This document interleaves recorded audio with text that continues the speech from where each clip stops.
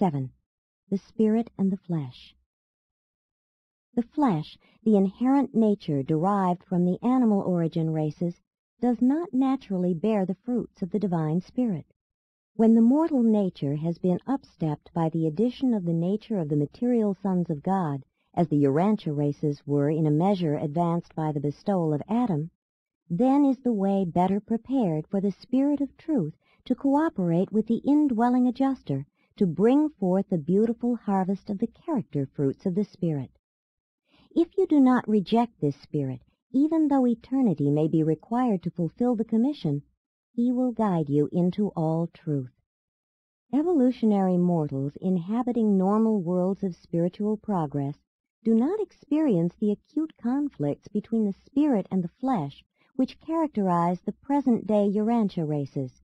But even on the most ideal planets, pre-Adamic man must put forth positive efforts to ascend from the purely animalistic plane of existence up through successive levels of increasingly intellectual meanings and higher spiritual values.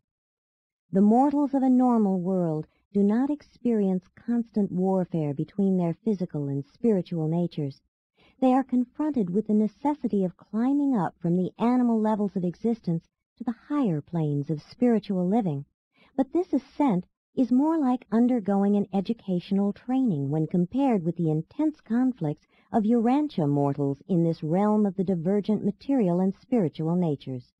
The Urantia peoples are suffering the consequences of a double deprivation of help in this task of progressive planetary spiritual attainment. The Caligastia upheaval precipitated worldwide confusion and robbed all subsequent generations of the moral assistance which a well-ordered society would have provided. But even more disastrous was the Adamic default, in that it deprived the races of that superior type of physical nature which would have been more consonant with spiritual aspirations. Urantia mortals are compelled to undergo such marked struggling between the spirit and the flesh because their remote ancestors were not more fully atomized by the Edenic bestowal. It was the divine plan that the mortal races of Urantia should have had physical natures more naturally spirit-responsive.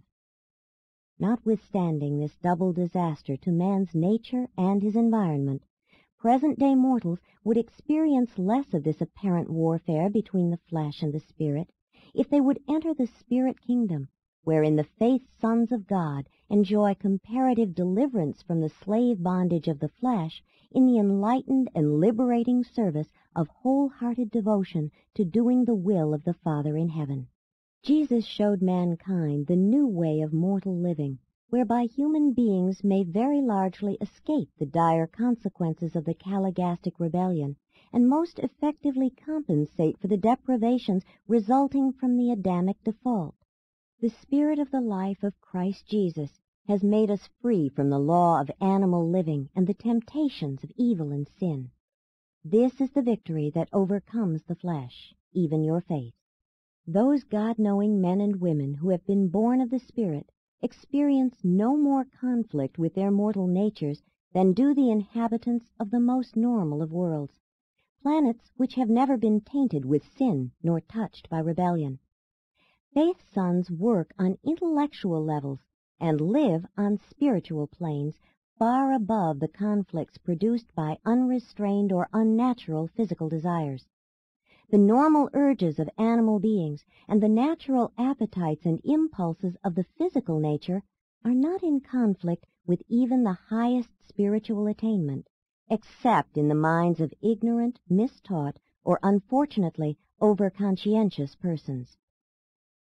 Having started out on the way of life everlasting, having accepted the assignment and received your orders to advance, do not fear the dangers of human forgetfulness and mortal inconstancy. Do not be troubled with doubts of failure or by perplexing confusion. Do not falter and question your status and standing. For in every dark hour, at every crossroad in the forward struggle, the Spirit of truth will always speak, saying, "This is the way."